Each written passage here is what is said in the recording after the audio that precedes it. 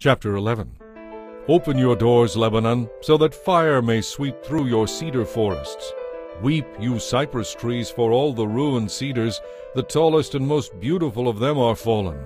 Weep, you oaks of Bashan, as you watch the thickest forest being felled. Listen to the wailing of the shepherds, for their wealth is gone. Hear the young lions roaring, for their thickets in the Jordan Valley have been destroyed. This is what the Lord my God says. Go and care for a flock that is intended for slaughter. The buyers will slaughter their sheep without remorse. The sellers will say, Praise the Lord, I am now rich.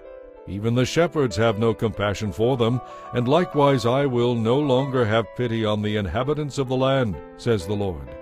I will let them fall into each other's clutches, as well as into the clutches of their king.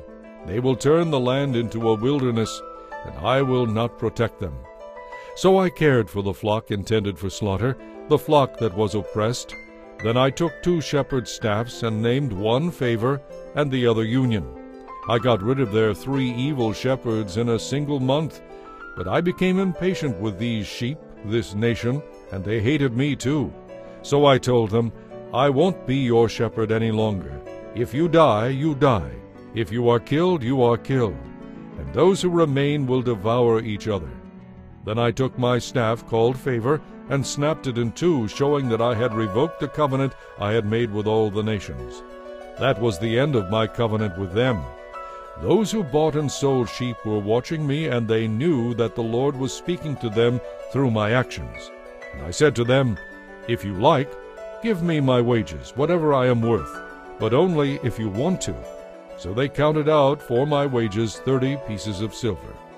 And the Lord said to me, Throw it to the potters, this magnificent sum at which they valued me. So I took the 30 coins and threw them to the potters in the temple of the Lord. Then I broke my other staff, Union, to show that the bond of unity between Judah and Israel was broken. Then the Lord said to me, Go again and play the part of a worthless shepherd. This will illustrate how I will give this nation a shepherd who will not care for the sheep that are threatened by death, nor look after the young, nor heal the injured, nor feed the healthy. Instead, this shepherd will eat the meat of the fattest sheep, and tear off their hooves. Doom is certain for this worthless shepherd who abandons the flock. The sword will cut his arm and pierce his right eye. His arm will become useless, and his right eye completely blind.